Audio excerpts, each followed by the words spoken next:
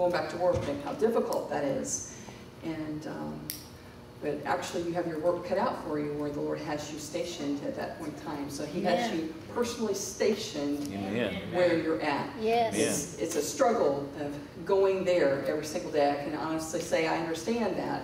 For the last 31 years, I have felt the same way as you. I've not been out on the mission field like you, but the desire of being out on the mission field like you. And so my encouragement is to you that those divine appointments that the Lord has in store for you for however long or however less he has you there for, it's worth every moment, every second. Every second. Thank you, Lord. Thank you, Father. Praise the Lord. Thank you, Lord. You know, we see so much all over the internet, just even the thing that our brother was saying of those that really, think of all the people that don't even trust in the Lord. Yeah. They're looking to us as Christians. They are looking for something. Back when the Twin Towers happened, they were looking. Yes. They were looking for something. They called in the Christian counselors, didn't they? Yep. That's what they called in. They didn't call in the people saying, I don't know what's going on. But they called in. They called in with the they would say godly people to come and help them because they didn't have any help. They didn't know what to do. But look in the world that we are in today also, the people that are going to counselor after counselor after counselor after counselor, and even not the wisdom that they're getting. They're not getting the Christian counsel. Those people that you come in, that God sends your everyday life, whether it's into the hotel or whether when you're going to the school system this fall, or the people that God sends your way, or maybe you're at the Sonic, you know, and they're coming through the drive-through. You know, maybe that coworker is going to ask that question, just like our brother said. Yes. I mean, the Lord wants us to be prepared for that. Amen. Amen. Thank you, Lord. And the thing is, you just never know when that question is going to be asked. You don't.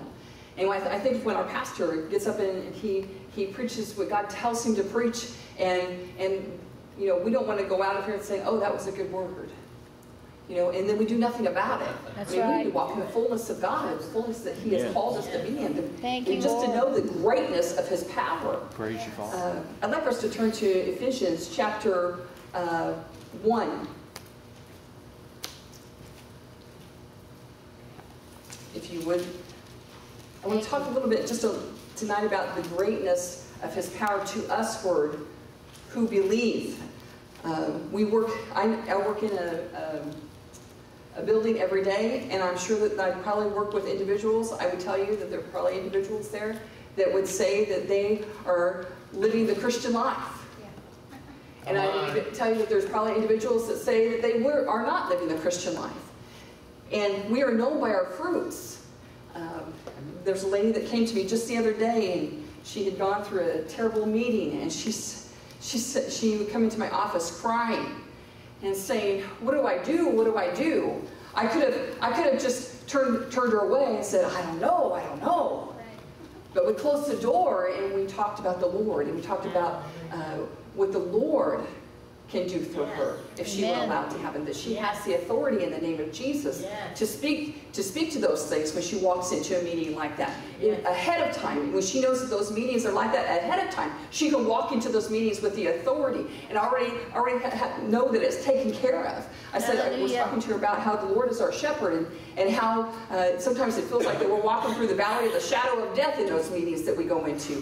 And sometimes in a work situation, society would say that when you walk into a meeting that we're supposed to be encouraging each other and helping each other grow so that we can all grow for the benefit of the company. But I can tell you that there's companies all over this world that doesn't happen with. Now just think about the body of Christ, where we don't even give that encouragement, that brotherly encouragement, what the Word says. We forget about what the power of God is really supposed to be in our life. What do? We just like leave it at home. So it seems, at times, right? Yes. Ephesians chapter 1 and verses 1 through 23. And it says this, it says, Paul, an apostle of Jesus Christ by the will of God, to the saints which are in Ephesus, and to the faithful in Christ Jesus, grace be to you and peace from God our Father and from the Lord Jesus Christ. It says, blessed be the God and Father of our Lord Jesus Christ, who hath blessed us with all spiritual blessings in heavenly places in Christ, according as he hath chosen us in him before the foundation of the world, that we should be holy and without blame before him in love, In verse 5 it says, having predestined us unto the adoption of children by Jesus Christ to himself, according to the good pleasure of his will, to the praise of the glory of his grace, wherein he hath made us accepted in the beloved. In verse 7 it says, in whom we have redemption through his blood, the forgiveness of sins, according to the riches of his grace. I don't want to be going to a church that's just going to tickle my ears and make me feel good and send me out the door. That's right. Just like put your hat on and walk on out the door as if nothing ever happened. You want people to come into the church, this church building, that they walk out the door and they say, do you know what happened? Hallelujah. Right? You want them to know what happened. You want them to know the Master. It goes forward in here and it says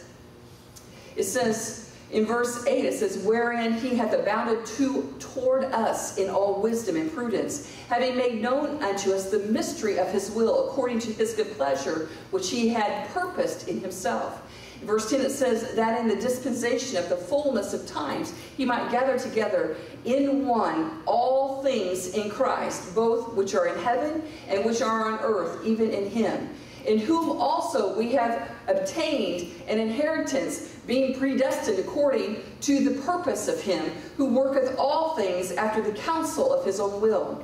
In verse 12 it says that we should be to the praise of his glory, who first trusted in Christ, yes, in whom ye also trusted after that ye heard the word of truth, the gospel of your salvation, in whom also after that ye believed, you were sealed with that Holy Spirit of promise. In verse 14 it says, which is the earnest of our inheritance, until the redemption of the purchased possession, unto the praise of his glory. In verse 15 it says, wherefore I also, after I heard of your faith in the Lord Jesus Christ, and love unto all the saints, it says, cease not to give thanks for you, making mention of you in my prayers. In verse 17 it says, that the God of our Lord Jesus Christ, the Father of glory, may give unto you the spirit of wisdom and revelation in the knowledge of him, the eyes of your understanding being enlightened, yes, that you may know what is the hope of his calling, amen, and what the riches of the glory of his inheritance in the saints. And so in 19 it says, and what is the exceeding greatness of his power to usward, who believe, according to the working of his mighty power, which he wrought in Christ Jesus, when he raised him from the dead, and set him at his own right hand in the heavenly places, far above all principality and power and might and dominion, and every name that is named, not only in this world, but also in that which is to come, and hath put all things under his feet, and gave him to be the head over all things to the church, which is his body, the fullness of him that filleth all in all. Go into chapter 2, and it says, and you hath he quickened, who were dead in trespasses and sins, where in time past you walked according to the course of this world, according to the prince of the power of the air, the spirit that now worketh in the children of disobedience, among whom also we all had our conversation in times past, in the lusts of our flesh, fulfilling the desires of the flesh and of the mind, and were by nature the children of wrath, even as others. But God, who is rich in mercy, for his great love wherewith he loved us, yes, even when we were dead in sins, hath quickened us together with Christ. By grace ye are saved, and hath raised us up together, and made us sit together in heavenly places in Christ Jesus, that in the ages to come he might show the exceeding riches of his grace and his kindness towards us through Christ Jesus. For by grace are ye saved through faith, and that not of yourselves, it is the gift of God, not of works, lest any man should boast. For we are his workmanship, created in Christ Jesus unto good works, which God hath before ordained that we should walk in them. You know, when I think of God's greatness, I think of his power. I think of even the men of old in the Old Testament that we see the examples of how even, you know, Moses could have just walked up to the sea and said, well, what do I do now? You know, he could have just stood there and not listened and known the greatness of God and knowing that the power that the Lord had. I mean, he could have just stopped there and said, hey, we better turn around and we better go back where we came from. Yes. But he didn't. He knew God's greatness. He knew his power. He walked in it. And he trusted the Lord. He didn't say, oh, we've reached a dead end. But he came and he did what God had told him to do. And what happened to the water? It rolled back, didn't it? Amen. And they walked across on dry ground. He said, oh, this is going to be a muddy situation. You better get your boots out because I tell you, it's going to be deep in mud when we get in here. He didn't do that. He didn't really know what was going to happen exactly. He didn't know that he just, could you just see him walking? I mean, he knew that God was going to take care of him. He didn't know that they're going to see all these things as they were walking through on, did he? God just tells us, when he tells us to do something, we just have to obey him. Just like I've often said, brother, that, you know, I believe in a God that he does some ridiculous things that the world would say that are ridiculous and crazy. And I want to serve that God. Amen. Because Yes. his word is true. Amen. Hallelujah. And he does what he says he's going to do. Yeah. Just like when he told Ezekiel, hey, your wife's going to drop over dead, and you just do exactly what I tell you to do. Thank you, Jesus. And then I think of Noah. He could have said, Lord, that's a pretty big plan to build that kind of a. Are you sure about that? But he didn't. He was obedient. He walked when God called him to do when he gave him the plan. Specifics. Yes. Specifics. That's right. Every one of us in the room could probably stand up and give testimony after testimony of the specifics that God has given you over and over and over again for certain situations. And even if you said, Lord, is this you? But when you walked in it, because you knew that he was faithful and true, Yes. you walked in that obedience, knowing the greatness of his power, that he was going to do something. You didn't know how he was going to show up, but he's going to show up. Yes, hallelujah. Praise you, Father. Thank you, Lord. And every day when you wake up and you go in the checkout line, or you're driving down the road, know that he's going to show up. Amen. But we also got to show up. Yes. Amen. Yes, absolutely. Yes. Praise you, Thank Father. you, Lord. What if Moses decided not to show up? What if Noah said, Lord, no. I bet you Daniel in the lion's den was thankful that God showed up, don't you think? Amen. Oh, yes. I bet the 3 Hebrew children Yes. were thankful that they were loosed in the midst of the fire. Amen. And their Jesus was there. Glory to God. Yes. Yes. Nothing Hallelujah. touched. Yes. How exciting. I'd like for us to Thank you, turn to Lord. Ephesians chapter 3. See, the church that we go to tells it just like it is. Amen. Thank you, Father. Our pastor and our youth pastor and our associate pastor, they lay it right on the line. They said, Lord, okay, I'm going out there today, and I'm just going to say exactly what you told me to say today. Glory to God. And we, as children of the Lord, and we're coming to receive whatever the Lord has for us that day, we just don't walk out those doors and we say, oh, that was a good message. But we need to walk out of there knowing that we have the power and the authority, and they're walking in the name of the Lord everywhere we go. From the moment that we stand up from that seat, Amen. Come on. Amen. Yes. from the moment you step outside the door, Yes. that you know that when you're walking by those people and they're crazy around you, it's getting to the time where you can be in the grocery store and you can feel agitated by the time you get out because there's just so many people in there. And there's so many people in there that need Jesus. That's right. And they need to know the presence of the Lord, and they need to know his power, Amen. and they need to know what he can do for them. Amen. Yes. Maybe our impatience at that point in time needs to be, Lord, I just give it to you because I'm about to walk in that grocery store. And that's going to be the biggest church today that I'm going to walk in. Right? Yes. Come on. Because those people are not going to come into Living Word Church because I haven't That's even right. invited them yet, number one. They may not know where it's at. But Lord, I just let Living Word Church, Yes. full of your mercy and your grace and your Hallelujah. love and your power. Yes. And Lord, if all I got to do is, but Lord, if I got to open up this windpipe, you better believe, I just want to say what you got to say. That's right. Yes. Let's turn to Ephesians chapter 3 and verses 15 through 20. Verses 15 through 20.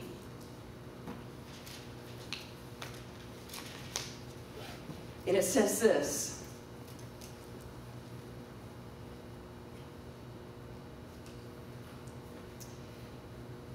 It says, of whom the whole family in heaven and earth is named. Let's go up to verse 13. It says, wherefore I desire that you faint not at my tribulations for you, which is your glory. For this cause I bow my knees unto the Father of our Lord Jesus Christ, of whom the whole family in heaven and earth is named. Yes. I bow my knees unto the Father of our Lord Jesus Christ, of whom the whole family in heaven and earth is named. Thank you, Lord. That he would grant you, according to the riches of his glory, to be strengthened with might by his Spirit in the inner man. Yes. I don't want to hear, I can't do it, because That's the Lord right. says you can.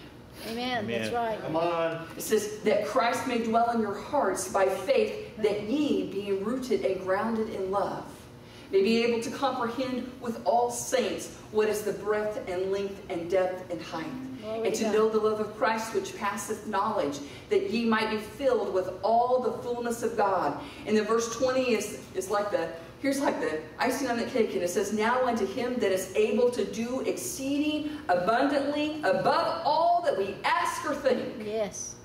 according to the power that worketh in us. Amen. If we go back and we look back in Ephesians chapter 1, in verse 19 it says, and what is the exceeding greatness of his power to usward who believe, according to the working of his mighty power, which he wrought in Christ when he raised him from the dead and set him at his own right hand in the heavenly places, far above all principality and power and might and dominion and every name that is named, not only in this world but also in that which is to come, and hath put all things under his feet, and gave him to be the head over all things to the church, which is his body, the fullness of him that filleth all in all. Yes. Glory to God. You know, I think of when there's a fireplace, and you take the fireplace poker, and you're trying to stir up the fire, right, with the poker. Yes. Because I'll tell you what, you let the fire go out in the fireplace in the middle of the night in sub-zero weather, it's going to get pretty cold in the place that you're at, right? Yes. You take the poker and you keep putting it in there, that poker becomes red hot. And if you were to touch that poker and you were to touch a piece of paper, it would light it on fire. And that's what God wants to do with us. We as his people, we're right in the fire. You should be with the places that you go, you should be lighting those people on fire. You may not even have to say a word, but it is his power that worketh in us, that power that's according. Come on. Yes. Hallelujah. It's the Holy Spirit. Yes. You're just that vessel that just walks through there. Hallelujah. That's right. You're that vessel that drives down I-35. Maybe you got the crazy driver that drives in front of you, but you are walking. You may think it sounds crazy, but I'm not saying that maybe the truck will light up on fire. I hope not, but I pray that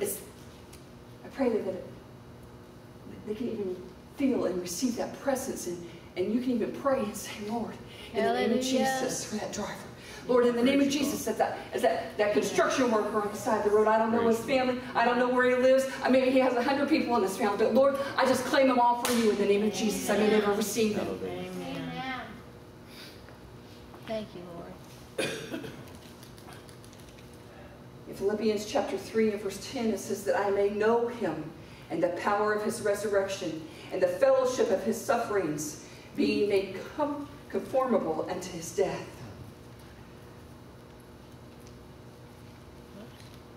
The Lord,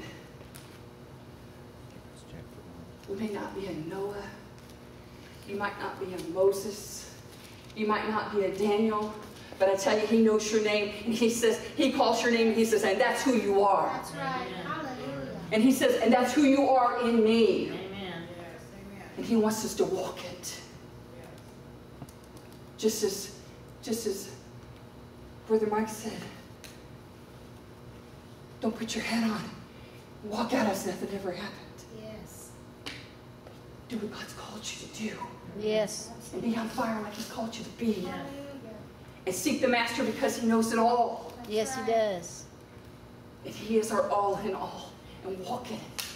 Walk in it. Because those people that are going to come to your desk, that are going to come to the gas stations, they're going to come to the grocery stores. They have a need. If you can look all over Facebook at people that don't need, I saw a young lady just today that says, why is God doing all this to me? It's because she doesn't know Jesus. I know this young lady. She doesn't know Jesus. That's right. Number one. And God's not doing it to her. She needs the Lord. People air out all of their laundry online because they got to get it out. Yes. And they're told by their counselors, you got to get it out, you got to get it out. But I'm telling you, they haven't met Jesus. That's They gotta right. get it out too. Amen. Amen. Because He's a wonderful counselor. Yes, Amen. He is. Thank you, Lord. Thank you, Father. Tonight, my encouragement to you is to be like Jesus. And oh, that may you know Him. Yes. And may you walk in His power. Praise you. And maybe you just burn up the highway wherever you're at. And I mean literally burn it up with His presence as you allow Him to flow through you. Yes. And Him to use you. Thank you, vessel. Lord. To be that red hot poker that's to walk down the hallway. And people be drawn to the Jesus that's in you. That's right. Amen. You know, one time and maybe I shared this, one time my mom and I were sitting in a restaurant, and that lady, she come up in the wheelchair, and she wheeled up to the wheelchair next to us, and she said, I know you. That's exactly how she said, I know you, just like that. I said, well, I tried to name all the places that she could know us. She goes, no, I know you. And she wheeled away, and I looked at my mom like, I don't know her. And she goes, and then the Lord just used my mom, and she says, Cindy, it's the Jesus that's in us. She said, I know you. You see, there's many people out there that have been drawn by the Holy Spirit Yes. to the Father. Hallelujah. But some of them have never made that decision, and they walked away from Him. Jesus, Jesus.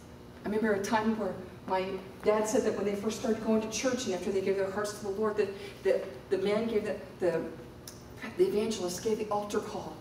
And there was a man that was riding a motorcycle, and he was sitting on the back pew, and the evangelist had extended the altar call. He said, this is your last chance. The Lord says this is your last chance. And He says, you know who you are. The evangelist didn't know. He says, you know who you are. But God says, tonight is the night. Don't leave here without. And the man sitting on the back pew of someone that had known him from the church, he says, I know that's me, but I just can't. And he walked out of there, and he got in a head-on accident and died instantly without Jesus. There's many people that says, I know that's me, but I just can't.